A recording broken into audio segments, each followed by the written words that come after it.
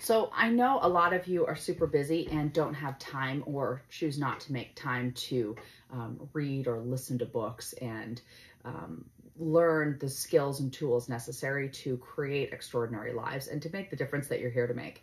And this is one of my favorite books that continues to make a profound impact on my life. So I'm actually going to spend time going through it. So I hope that you follow along with all the videos, and I'm going to summarize each chapter so that you really can dig in and understand like the power of that there actually is a science to getting rich and why it's necessary. So I love this book. It's by Wallace D. Wattles, and just a powerful book, very, very little, but powerful. So I want to start out with the very first chapter, and that's the last paragraph in the first chapter, and it says, "It is perfectly right that you should desire to be rich.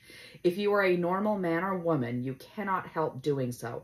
It is perfectly right that you should give your best attention to the science of getting rich, for it is the noblest and most necessary of all studies.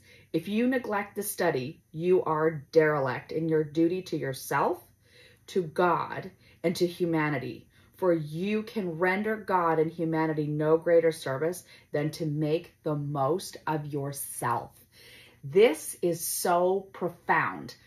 I remember that in my early 20s, growing up, you know, in Northern Canada, it just seemed like every day was Groundhog Day, just living a very repeated every day. It was just the Monday. You go to sleep, you get up, you go to work, you come home, you go to sleep. And I knew that there was more to life than that. And I just didn't know what it was. And I had this deep, deep, deep desire to figure it out and to be a contribution. I remember in the first grade, my first grade teacher actually said, you know, she asked the question, what does everybody want to be when they grow up? And, you know, she came to me and I said, I didn't know, but I knew I was going to make a huge difference in the world. And she like rolled her eyes and sighed disrespectfully. I mean, it has a huge, deep impact on me. So there's so many people in life who actually live like that.